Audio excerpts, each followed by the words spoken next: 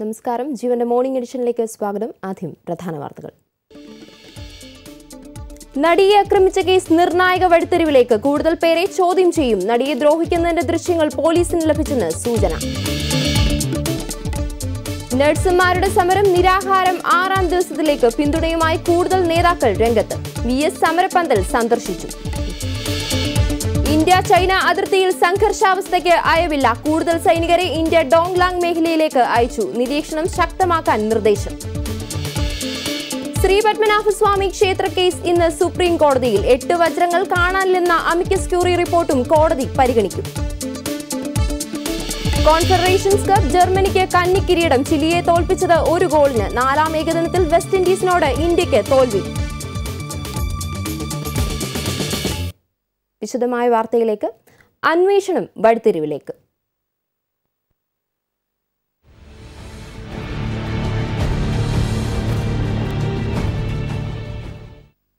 നടിയെ ആക്രമിച്ച കേസിൽ പോലീസ് കൂടുതൽ പേരെ ചോദ്യം ചെയ്യും. ജോർജ് ഏട്ടൻസ് പൂരം എന്ന ചിത്രത്തിന്റെ ലൊക്കേഷനിൽ സുനി എത്തിയതായി പോലീസിന് തെളിവ് ലഭിച്ച സാഹചര്യത്തിൽ ചിത്രത്തിന്റെ അണിയറ പ്രവർത്തകരെ വിശദമായി ചോദ്യം ചെയ്യാനാണ് പോലീസിന്റെ പദ്ധതി. അതേസമയം നടിയെ ആക്രമിക്കുന്നതിന്റെ ദൃശ്യങ്ങളും പോലീസിന് ലഭിച്ചതായി സൂചനയുണ്ട്. നടിയെ ആക്രമിച്ച കേസ് നിർണായക വഴിത്തിരിവിൽ.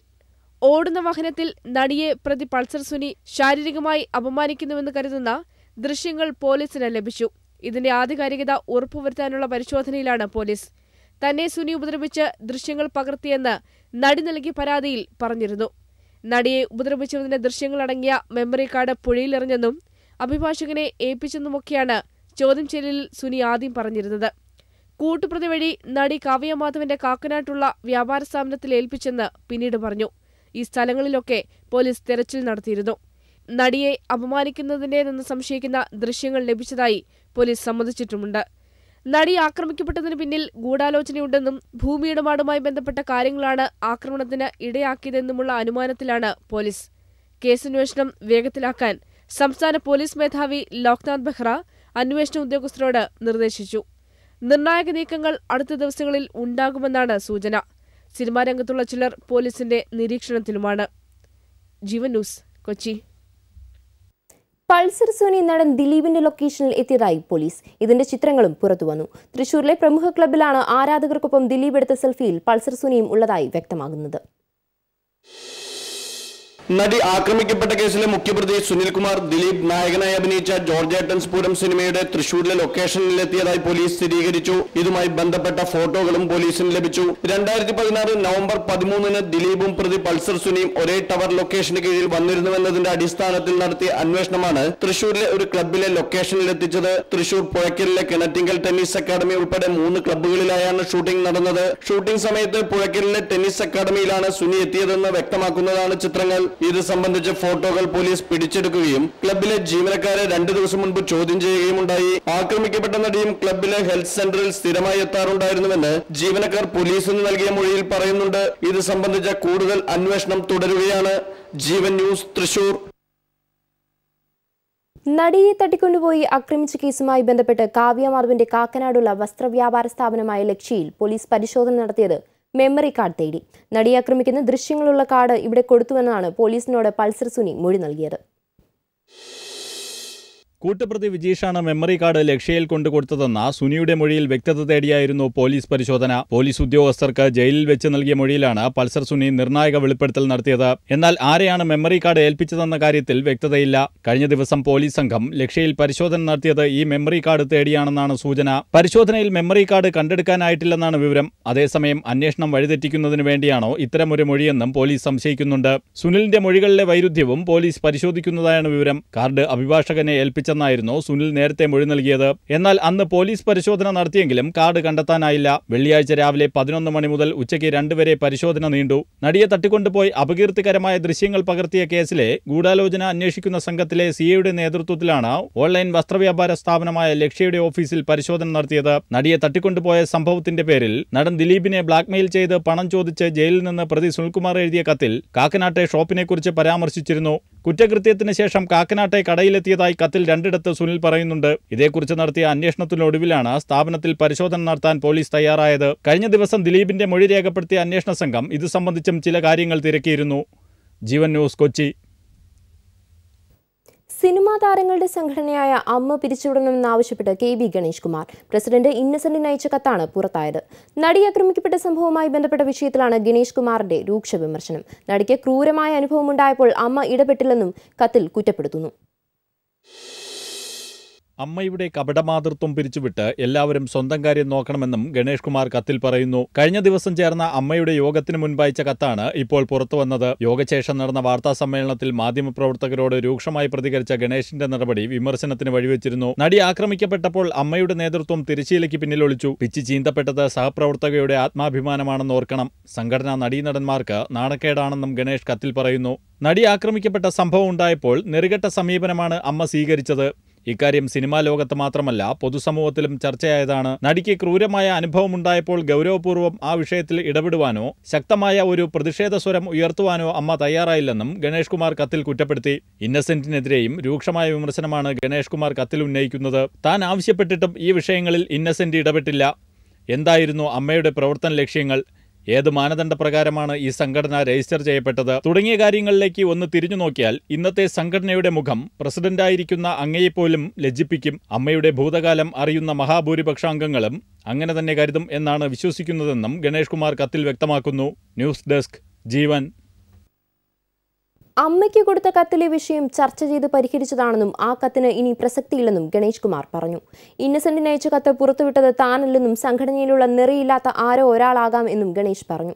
നടിക്ക് നീതി കിട്ടിയില്ലെന്ന വാദം ശരിയല്ല. വാർത്താസമ്മേളനത്തിൽ താനും മുകേഷും തെറ്റായിട്ടൊന്നും തന്നെ പറഞ്ഞിട്ടില്ല. സംഘടനയുടെ അഭിപ്രായം പറയുകയാണ് ചെയ്തതെന്നും ഗണേഷ് കുമാർ തിരുവനന്തപുരത്ത് പറഞ്ഞു. ആ ദിവസം രാത്രി നടന്ന എക്സിക്യൂട്ടീവ് യോഗത്തിൽ നിങ്ങൾ പുറത്ത് പലതുമാണ് എഴുതി കാണിച്ചത്. അകത്ത് ചർച്ച വേറെ കാര്യങ്ങളൊക്കെ ആയിരുന്നു. പക്ഷെ വേറെ കാര്യങ്ങളൊന്നും ആയിരുന്നില്ല. ഇതിലെ ഓരോ പാരഗ്രാഫും എടുത്തു വെച്ച് ചർച്ച ചെയ്തു. ആ ചർച്ചയിൽ ഞാൻ ഉന്നയിച്ച സംശയങ്ങളിൽ അവർ മറുപടി പറഞ്ഞു.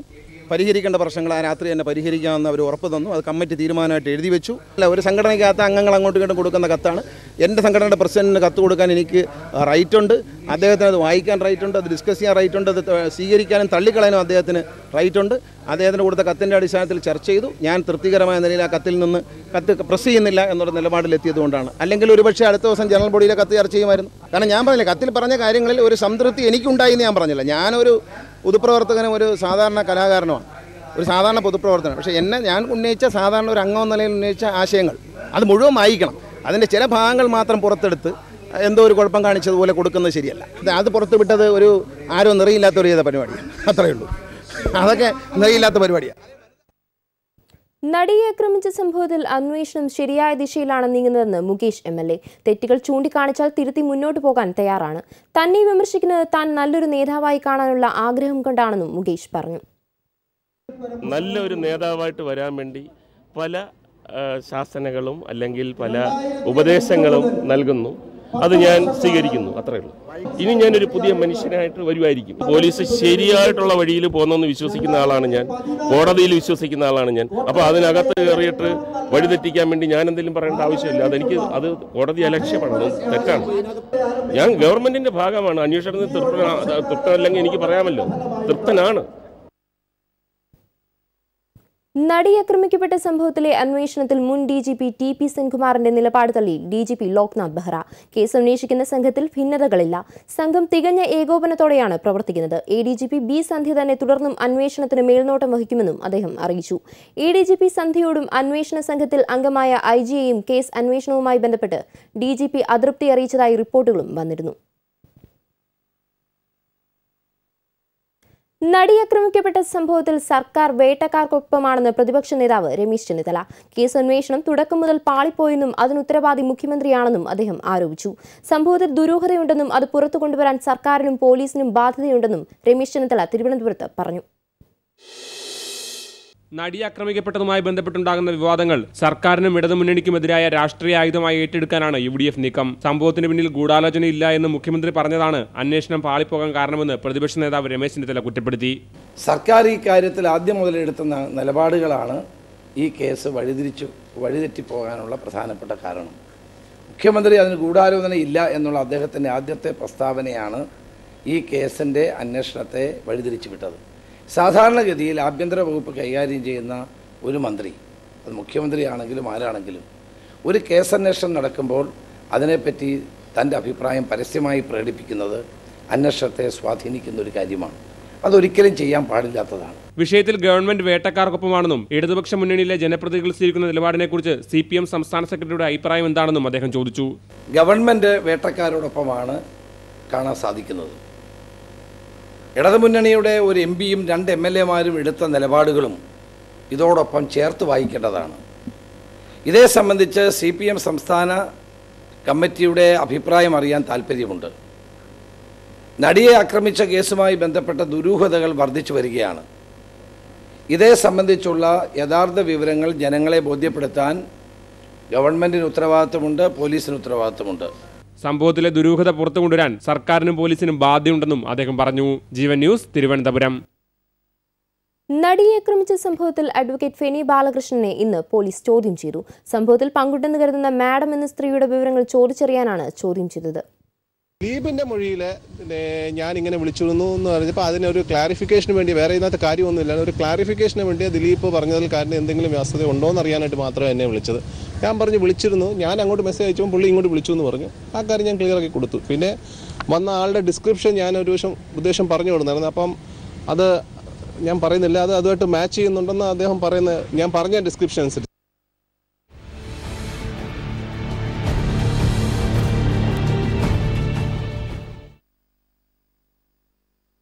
സിക്കിമിലെ ഡോങ്ലാങ് മേഖലയിലേക്ക് ഇന്ത്യ കൂടുതൽ സൈനികരെ അയച്ചു. ഒരു മാസക്കാലമായി ഡോങ്ലാങ് മേഖലയിൽ അതിർത്തി തർക്കം രൂക്ഷമാകുകയും മേഖലയിലെ ഇന്ത്യൻ ബങ്കറുകൾ ചൈന തകർക്കുകയും ചെയ്ത സാഹചര്യത്തിലാണ് പുതിയ സൈനിക നീക്കം. 1962 ശേഷം ഇരു രാജ്യങ്ങളും തമ്മിലുണ്ടാകുന്ന ഏറ്റവും ദൈർഘ്യമേറിയ സംഘർഷാന്തരീക്ഷമാണ് ഇത്തവണത്തേത്.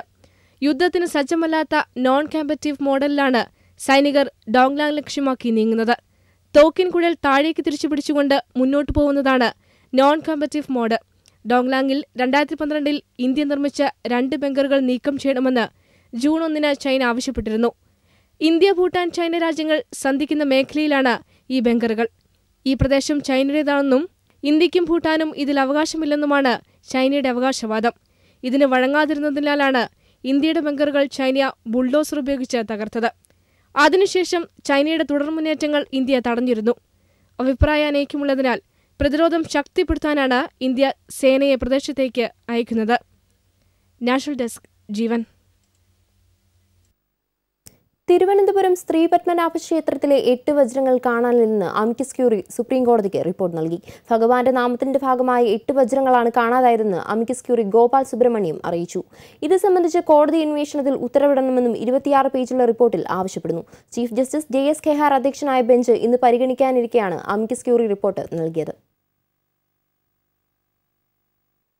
ശമ്പള വർധന ആവശ്യപ്പെട്ടുള്ള സ്വകാര്യ ആശുപത്രിയിലെ നഴ്സുമാരുടെ നിരാഹാര സമരം 6ാം ദിവസത്തിലേക്ക്.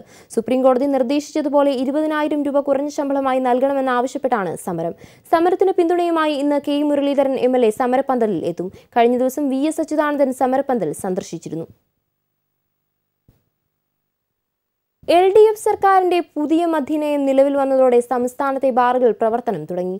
എക്സൈസിന്റെ അനുമതി ലഭിച്ച 77 ബാറുകളാണ് ഇന്നു മുതൽ പ്രവർത്തനം ആരംഭിച്ചത്. 3049 കള്ളുഷാപ്പുകൾക്കും പ്രവർത്തിക്കാൻ അനുമതി ലഭിച്ചിട്ടുണ്ട്.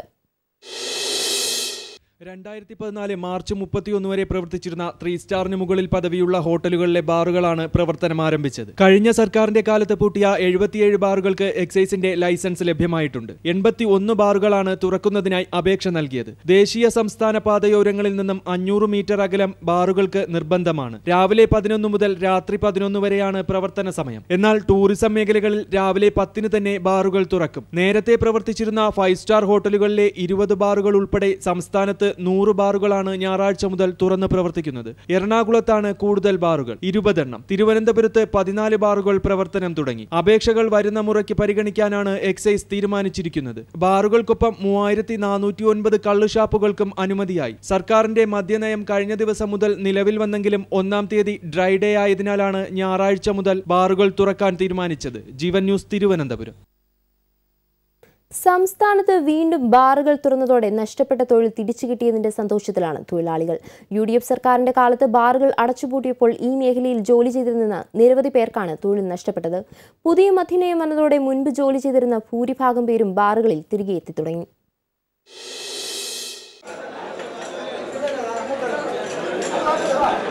2014 മാർച്ച് വരെ സംസ്ഥാനത്ത് 730 ബാറുകളാണ് ഉണ്ടായിരുന്നത്. ഇതിൽ 412 ബാറുകൾ നിലവാരമില്ലാത്തതിനാൽ പൂട്ടി. അതിനുശേഷം 5 സ്റ്റാർ ഹോട്ടലുകൾക്ക് മാത്രമായി ബാർ ലൈസൻസ് നിജപ്പെടുത്തിയതോടെ 318 ബാറുകൾക്കും താഴെ വീണു. പാതയോരത്തെ 500 മീറ്റർ ദൂരപരിധിയും ബാറുകളുടെ പ്രവർത്തനത്തെ പ്രതികൂലമായി ബാധിച്ചു. ഈ മേഖലയിൽ ജോലി ചെയ്തിരുന്ന നിരവധി പേർക്കാണ് ഇതുമൂലം തൊഴിൽ നഷ്ടപ്പെട്ടത്. എന്നാൽ മുൻപുണ്ടായിരുന്നതിന്റെ 1% ബാറുകൾ പോലും പുതിയ മദ്യനയമനുസരിച്ച് പ്രവർത്തനം ആരംഭിച്ചിട്ടില്ലെങ്കിലും നഷ്ടപ്പെട്ട തൊഴിൽ തിരിച്ചു കിട്ടിയതിന്റെ സന്തോഷത്തിലാണ് കുറച്ച് തൊഴിലാളികൾ. ബാറിൽ മദ്യം നിർത്തിയത് കൊണ്ട് ഒരു ഗുണവും സാധാരണക്കാരനും ഉണ്ടായിട്ടില്ല, ഗവൺമെന്റിനും ഉണ്ടായിട്ടില്ല. ഞങ്ങളെപ്പോലെ കുറേ ആൾക്കാർ ജോലി നഷ്ടപ്പെട്ടതേ ഉള്ളൂ. ഇപ്പോൾ ഞങ്ങൾക്ക് വളരെ സന്തോഷമുണ്ട്. ഞങ്ങളെപ്പോലെ 10,000 കണക്കിന് ആൾക്കാർക്ക് ജോലി തിരിച്ചു കിട്ടിക്കൊണ്ടിരിക്കുകയാണ്. ബാറിൽ ജോലി നോക്കുന്നവർക്ക് മാത്രമല്ല, അതിനോടനുബന്ധിച്ച് ഹോട്ടൽ തൊഴിലിൽ ഏർപ്പെട്ടിരുന്നവർക്കും തൊഴിൽ നഷ്ടമായിരുന്നു. പുതിയ സർക്കാരിനോട് അവരും നന്ദി പറഞ്ഞു. ഞങ്ങളെ പറഞ്ഞു വിട്ടതാണ്, ഇപ്പോൾ വീണ്ടും തിരിച്ചു വിളിച്ചു. അപ്പോൾ ഈ ഗവൺമെൻറ്റിനോട് മാനേജ്മെൻറ്റിനോട് ഞങ്ങൾക്ക് ആത്മാർത്ഥ സ്നേഹമേ ഉള്ളൂ. വേറെ തൊഴിലൊന്നും നമുക്കറിയില്ല. ഇതിലാണ് നമ്മൾ മുന്നോട്ട് പോകുന്നത്. ഇതിലെല്ലാവർക്കും വീണ്ടും ബാർ തുറന്നതിൽ വലിയധികം സന്തോഷം. നമ്മുടെ വീട്ടിൽ തൊഴിലൊന്നുമില്ലാതെ നിന്നപ്പോൾ നമുക്കിതൊരു നിത്യതൊഴിലായിട്ട് കിട്ടിയല്ലോ. അപ്പോഴിത് വെച്ച് കുടുംബം പോറ്റാണ്ടവർ സാമ്പത്തികം കിട്ടി. അതുകൊണ്ട് ഒരു സന്തോഷം മാത്രം. 3 വർഷത്തെ ഇടവേളയ്ക്ക് ശേഷം ബാറുകൾ തുറന്ന് പ്രവർത്തിക്കുമ്പോൾ ഈ മേഖലയിൽ തൊഴിൽ ചെയ്യുന്ന തൊഴിലാളികൾ ആവേശത്തിലാണ്. നഷ്ടപ്പെട്ട തൊഴിൽ തിരിച്ചു കിട്ടിയതിന്റെയും ഉപജീവനത്തിന് വഴിയൊരുങ്ങിയതിന്റെയും ആശ്വാസത്തിലും. തിരുവനന്തപുരത്തു നിന്നും ക്യാമറാമാൻ ശ്യാം തങ്കച്ചിനൊപ്പം ചന്തു ചന്ദ്രശേഖർ, ജീവൻ ന്യൂസ്. രാജ്യത്തെ ദളിതർക്കെതിരായ പീഡനങ്ങൾ വർദ്ധിക്കുന്നതും കർഷക പ്രതിസന്ധിയും മുൻനിർത്തി കേന്ദ്ര സർക്കാരിനെതിരെ അഖിലേന്ത്യാ കിസാൻ സഭ സമരത്തിനൊരുങ്ങുന്നു. ഈ മാസം 18-ന് ഡൽഹിയിൽ കർഷക മാർച്ച് സംഘടിപ്പിക്കും. പ്രധാനമന്ത്രിക്ക് നിവേദനം നൽകാനും തീരുമാനിച്ചിട്ടുണ്ട്.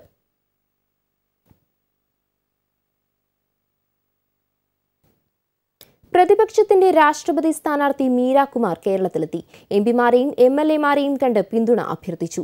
രാജ്യത്തെ ശബ്ദമില്ലാത്തവന്റെ ശബ്ദമായാണ് താൻ മത്സരിക്കുന്നതെന്നും മീരാകുമാർ പറഞ്ഞു. നാളെ രാവിലെ മീരാകുമാർ മുംബൈയിലേക്ക് പ്രചരണ പരിപാടികൾക്കായി പോകും. LDF, UDF, കേരള കോൺഗ്രസ് തുടങ്ങിയ പാർട്ടികൾ ഒന്നിച്ച് കൈകോർത്താണ് മീരാകുമാറിനെ സ്വാഗതം ചെയ്തത്. കേന്ദ്ര സർക്കാരിനെതിരെ വിമർശനം ഉന്നയിച്ചായിരുന്നു മീരാകുമാറിന്റെ പ്രസംഗം. താൻ മത്സരിക്കുന്നത് ശബ്ദമില്ലാത്തവരുടെ ശബ്ദമാകാനാണെന്ന് അവർ പറഞ്ഞു. Those who have been excluded from the mainstream in the name of caste or creed or because they are women, we want to mainstream them, and we have been making efforts, sincere efforts, and we don't want our efforts to go down the drain by the new dispensation which has come. Meira Kumar രാജ്യത്തെ മതനിരപേക്ഷതയുടെ അടയാളമാണെന്ന് മുഖ്യമന്ത്രി പിണറായി വിജയനും അഭിപ്രായപ്പെട്ടു. ഇവരെ ഈ രാജ്യത്തിൻ്റെ മതനിരപേക്ഷതയുടെ പ്രതീകമായിട്ടാണ്, നമ്മുടെ രാജ്യത്തിൻ്റെ ജനാധിപത്യ വ്യവസ്ഥിതി സംരക്ഷിക്കേണ്ടതിൻ്റെ പ്രതീകമായിട്ടാണ് നമ്മുടെ രാജ്യം ഇന്ന് കാണുന്നത്. കേന്ദ്ര സർക്കാർ ജനങ്ങളുടെ ഇടയിലേക്ക് വർഗീയ വിഷം കുത്തിവെക്കുകയാണെന്നും അതിനെതിരെ ഒറ്റക്കെട്ടായി പോരാടുമെന്നും പ്രതിപക്ഷ നേതാവ് രമേശ് ചെന്നിത്തലയും അഭിപ്രായപ്പെട്ടു. There is no difference of opposition or ruling party in this issue, because we are all together wanted to fight against the divisive and communal forces who are trying to threaten the national secular fabric of this country. The time has come for all the political parties, secular political parties, to come together and fight against the misdeeds of the NDA government and RSS BJP combined. രാഷ്ട്രപതി തെരഞ്ഞെടുപ്പ് അടുത്തോടെ ഇരുപക്ഷവും സംസ്ഥാനങ്ങൾ തോറും ശക്തമായ പ്രചരണമാണ് മുന്നോട്ട് കൊണ്ടുപോകുന്നത്. ജീവൻ news, Thiruvananthapuram. Islamic സ്റ്റേറ്റിൽ ചേർന്ന 5 മലയാളികൾ കൂടി കൊല്ലപ്പെട്ടതായി റിപ്പോർട്ട്. മലബാറിൽ നിന്ന് പോയവരാണ് കൊല്ലപ്പെട്ടതെന്നാണ് വിവരം. മലബാർ മേഖലയിൽ നിന്ന് ISൽ ചേരാൻ പോയവരിൽ കുറഞ്ഞത് 5 പേരെങ്കിലും സിറിയയിൽ നടന്ന ഏറ്റുമുട്ടലിൽ കൊല്ലപ്പെട്ടതായി ഇന്റലിജൻസ് ഏജൻസികൾക്ക് വിവരം ലഭിച്ചു. ISൽ ചേരാൻ പോയി മരിച്ച മലയാളികളുടെ എണ്ണം 10 എന്നാണ് സൂചന. പാലക്കാട് കഞ്ചിക്കോട്, മലപ്പുറം വണ്ടൂർ, കണ്ണൂർ ചാലാട്, കോഴിക്കോട് വടകര, മലപ്പുറം കൊണ്ടോട്ടി എന്നിവിടങ്ങളിൽ നിന്നുള്ളവരാണ് കൊല്ലപ്പെട്ടതെന്നാണ് റിപ്പോർട്ട്. പോലീസ് സർക്കിളിൽ ഇവരെല്ലാം ബഹ്റിൻ ഗ്രൂപ്പായിട്ടാണ് അറിയപ്പെടുന്നത്. കഴിഞ്ഞ 2 മാസത്തിനിടെ 4 പേർ അഫ്ഗാനിസ്ഥാനിൽ വെച്ച് ഏറ്റുമുട്ടലിൽ കൊല്ലപ്പെട്ടിരുന്നു. ഇതിൽ 3 പേരും കാസർഗോഡ് പടന്ന സ്വദേശികളാണ്. ISന്റെ സഖ്യസംഘടനയായ ജബാഹത്ത് അൽ നുസ്രയിൽ ചേരാൻ പുറപ്പെട്ട പാലക്കാട് സ്വദേശിയായ ഒരാളും സിറിയയിൽ കഴിഞ്ഞ മാസമുണ്ടായ ഏറ്റുമുട്ടലിൽ മരിച്ചിരുന്നു. ന്യൂസ് ഡെസ്ക്, ജീവൻ. ബീഫ് കൈവശം വെച്ചെന്നാരോപിച്ച് ജാർഖണ്ഡിൽ ഒരാളെ തല്ലിക്കൊന്ന കേസിൽ BJP നേതാവടക്കം സംഘപരിവാർ പ്രവർത്തകർ അറസ്റ്റിൽ. രാംഗഡ് യൂണിറ്റിന്റെ മാധ്യമ വിഭാഗം തലവൻ നിത്യാനന്ദ് മഹാത്തോയാണ് അറസ്റ്റിലായ പ്രമുഖൻ. രാംഗഡ് ജില്ലയിലെ ഭജർട്ടണ്ട് ഗ്രാമത്തിൽ നടന്ന സംഭവത്തിൽ അലീമുദ്ദീൻ എന്ന അസ്ഗർ അൻസാരിയാണ് കൊല്ലപ്പെട്ടത്. BJP രാംഗഡ് യൂണിറ്റിന്റെ മാധ്യമവിഭാഗം തലവൻ നിത്യാനന്ദ് മഹാത്തോയാണ് അറസ്റ്റിലായത്. പാർട്ടിയുടെ പ്രാദേശിക നേതാവ് പപ്പു ബാനർജിയുടെ വീട്ടിൽ നിന്നാണ് മഹാത്തോയെയും മറ്റ് രണ്ടുപേരെയും അറസ്റ്റ് ചെയ്തത്. ജനക്കൂട്ടത്തെ ഇളക്കിവിട്ടതും ആക്രമണത്തിന് പ്രേരണ നൽകിയതിനുമാണ് മഹാത്തോയെ അറസ്റ്റ് ചെയ്തത്. വാനിൽ നിന്ന് കൊല്ലപ്പെട്ട അൻസാരിയെ വലിച്ചിറക്കി ആൾക്കൂട്ടത്തിന് കൈമാറിയത് മഹാത്തോയായിരുന്നു. അസ്ഗർ അൻസാരിയുടെ മാരുതി വാനിൽ ബീഫ് കണ്ടെത്തിയെന്നാരോപിച്ചാണ് ആൾക്കൂട്ടം ഇയാളെ ആക്രമിച്ചത്. അക്രമികളിൽ നിന്ന് ഇയാളെ രക്ഷിച്ച പോലീസ് അടുത്ത ആശുപത്രിയിലെത്തിച്ചെങ്കിലും ജീവൻ രക്ഷിക്കാനായില്ല. നാഷണൽ ഡെസ്ക്, ജീവൻ.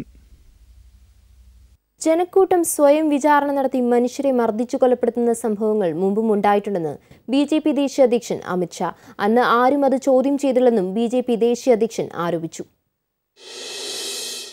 2011, 2012, 2013 കാലങ്ങളിലും ജനക്കൂട്ടം സ്വയം വിചാരണ നടത്തി മനുഷ്യരെ മർദ്ദിച്ചു കൊലപ്പെടുത്തുന്ന സംഭവങ്ങൾ ഉണ്ടായിട്ടുണ്ടെന്നും അന്ന് ആരും ഇത് ചോദ്യം ചെയ്തില്ലെന്നും BJP ദേശീയ അധ്യക്ഷൻ അമിത് ഷാ അഭിപ്രായപ്പെട്ടു.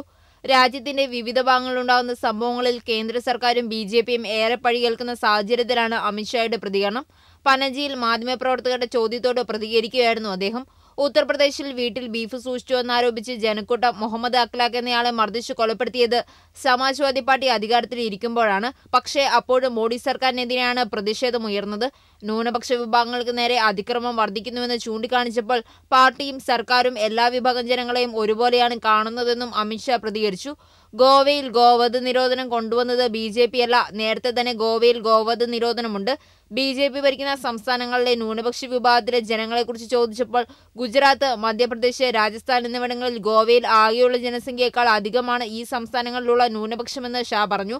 അവിടെയുള്ളവർക്ക് യാതൊരു പ്രശ്നങ്ങളുമില്ലെന്നും അദ്ദേഹം വ്യക്തമാക്കി. നാഷണൽ ഡെസ്ക്, ജീവൻ. കന്നുകാലികൾക്ക് വൻ ക്ഷാമമുള്ളതിനാൽ കേരളത്തിൽ ബീഫ് വില വർദ്ധിക്കുന്നു. സംസ്ഥാനത്ത് ബീഫ് നിരോധനമില്ലെന്ന് പറയുമ്പോഴും അന്യ സംസ്ഥാനങ്ങളിൽ നിന്നുള്ള കാലിവരവിൽ വൻ കുറവാണ് ഉണ്ടായിരിക്കുന്നത്. ഇതോടെ ഈ മേഖലയിൽ പ്രവർത്തിക്കുന്നവർ കടുത്ത ആശങ്കയിലാണ്. തൃശൂർ ശക്തൻ മാർക്കറ്റിൽ 6 ബീഫ് സ്റ്റാളുകളിലും കച്ചവടം പാതിയായി കുറഞ്ഞു. 280 രൂപയ്ക്ക് 1 കിലോ ബീഫ് നൽകിയിരുന്ന സ്ഥാനത്ത് ഇന്നത്തെ വില 330 ആണ്. നൂറുകണക്കിന് ബീഫ് വ്യാപാരികളാണ് കാലികളുടെ ക്ഷാമം മൂലം ദുരിതത്തിലായിരിക്കുന്നത്. സ്ഥിരം വാങ്ങുന്ന ഹോട്ടലുകാർക്ക് കുറഞ്ഞ വിലയ്ക്ക് നൽകിയിരുന്ന ഇറച്ചി ഇപ്പോൾ നഷ്ടം സഹിച്ചാണ് നൽകുന്നത്. കേരളത്തിലെ ഇറച്ചി കച്ചവടക്കാർ വലിയ പ്രതിസന്ധിയാണ് നേരിട്ടുകൊണ്ടിരിക്കുന്നത്. അവിടെ ലോറി തടുക്കണ്, വണ്ടി തടുക്കണ്, ലോറിക്കാരെ പിടിച്ചടിക്കണ്. അപ്പോൾ ലോറിക്കാർ സാധനം കൊണ്ടിരില്ല. നമുക്ക് പല ആന്ധ്ര, ഹൈദരാബാദ്, കർണാടക സ്റ്റേറ്റിൽ നിന്നൊക്കെ വന്നിട്ട് വേണം നമ്മുടെ ഇവിടേക്ക് എത്താൻ. നമ്മുടെ മുഖ്യമന്ത്രി ഇവിടെ യാതൊരു നിരോധനമില്ലായിരുന്നു. പക്ഷേ നമ്മൾക്ക് ഈ ബിസിനസ് ചെയ്യാൻ പറ്റാത്തൊരവസ്ഥയാണ്. ഇങ്ങനെ പോവുകയാണെങ്കിൽ എല്ലാ കച്ചവടക്കാരും ആത്മഹത്യ ചെയ്യേണ്ടി വരും. അത്ര തന്നെയുള്ള വേറെ യാതൊരു നിവൃത്തിയും കാണാനില്ല. ഇപ്പോൾ നമ്മൾ പലയിടത്തുനിന്നായിട്ട് മേടിക്കുന്നു, പെട്ട വിലയ്ക്ക് മേടിക്കുന്നു. ഇത് വിൽപ്പന 3-4 സ്റ്റാഫുകളുണ്ട്.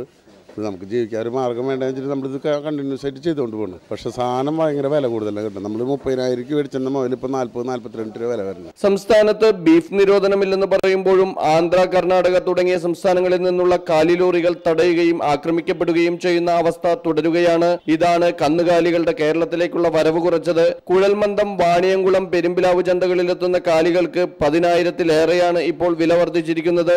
അതുകൊണ്ട് തന്നെ കച്ചവടവും കുറഞ്ഞു. ശനി, ഞായർ ദിവസങ്ങളിൽ വിൽപ്പന നടത്തുന്ന ഇറച്ചിയുടെ പാതി മാത്രമാണ് ഇപ്പോൾ വിറ്റഴിക്കാൻ സാധിക്കുന്നത്. ജീവൻ ന്യൂസ്, തൃശൂർ.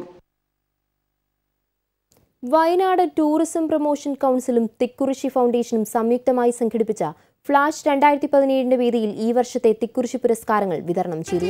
ഗായകൻ MG ശ്രീകുമാർ, നടൻ വിനായകൻ, നടി സ്വാസിക, സംഗീത സംവിധായകൻ ഗോപി സുന്ദർ എന്നിവർ പുരസ്കാരങ്ങൾ ഏറ്റുവാങ്ങി.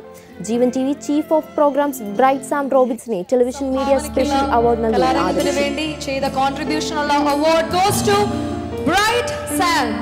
പത്മരാജൻ സാറിന്റെയും ജോൺ അബ്രഹാം സാറിന്റെ ഒക്കെ തന്നെ ശിഷ്യനായി ആരംഭിച്ച ഏകദേശം 26 വർഷത്തെ മീഡിയ എക്സ്പീരിയൻസ് ആണ് അദ്ദേഹത്തിനുള്ളത്.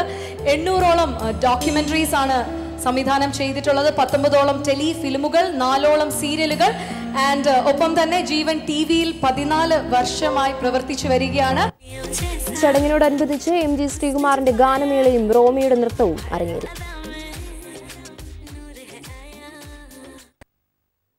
കായിക വാർത്തകൾ.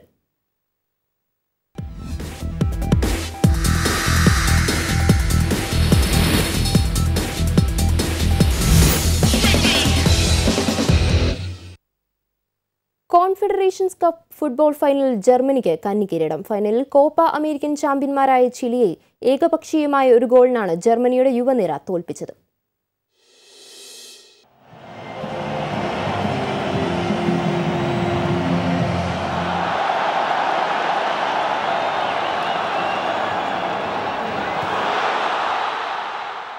ചിലി ആധിപത്യം പുലർത്തിയ മത്സരത്തിന്റെ 20-ാം മിനിറ്റിൽ ജർമ്മനിയുടെ സ്റ്റിൻഡലാണ് വിജയ ഗോൾ നേടിയത്. ചിലി ആക്രമിച്ച് കളിക്കുമ്പോൾ കളിയുടെ ഗതിക്ക് വിപരീതമായാണ് ഗോൾ വീണത്. ഗോളിനോടടുത്തെത്തിയ ചിലിയുടെ ഒരു നീക്കത്തിനു ശേഷമുള്ള പ്രത്യാക്രമണത്തിൽ നിന്നാണ് ജർമ്മനിയുടെ ഗോൾ. ചിലിയുടെ ഡിഫൻഡർ ഡിയാസ് ആണ് ആ ഗോൾ ജർമ്മനിക്കായി സമ്മാനിച്ചത്. ഡിയാസിന്റെ മിസ്സിൽ നിന്ന് വെർണർക്ക് പന്ത് കിട്ടുമ്പോൾ ഗോളി മാത്രമായിരുന്നു മുന്നിൽ. ഗോളി മുന്നോട്ട് കയറിയപ്പോൾ വെർണർ പന്ത് സ്റ്റിൻഡലിനെ തട്ടിക്കൊടുത്തു. തുടർന്ന് സ്റ്റിൻഡലിന്റെ മിന്നും ഷോട്ട് പന്തിനെ വലയിലെത്തിച്ചു.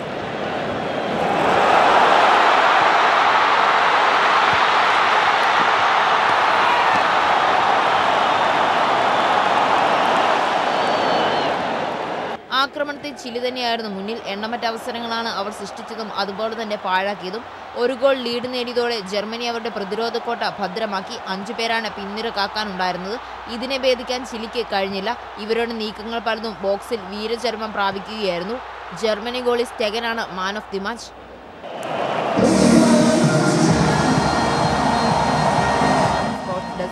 ജീവൻ. വിൻഡീസിനെതിരായ 5 മത്സരങ്ങളുടെ പരമ്പര ലക്ഷ്യമാക്കിയിറങ്ങിയ ഇന്ത്യക്ക് 4ാം ഏകദിനത്തിൽ കനത്ത തോൽവി. വിൻഡീസ് നേടിയ 190 റൺസ് മറികടക്കാനെത്തിയ ഇന്ത്യൻ ബാറ്റ്സ്മാൻ ജാസൻ ഹോൾഡറാണ് എറിഞ്ഞു വീഴ്ത്തിയത്. 49.4 ഓവറിൽ 178 റൺസിന് എല്ലാവരും പുറത്തായി. ഇന്ത്യയുടെ 5 വിക്കറ്റുകളാണ് ഹോൾഡർ നേടിയത്. വനിതാ ലോകകപ്പിൽ പാകിസ്ഥാനെതിരെ ഇന്ത്യക്ക് 95 റൺസിന്റെ തകർപ്പൻ ജയം. ലോകകപ്പ് മത്സരത്തിൽ തുടർച്ചയായ 3ാം ജയമാണ് ഇന്ത്യ നേടിയത്.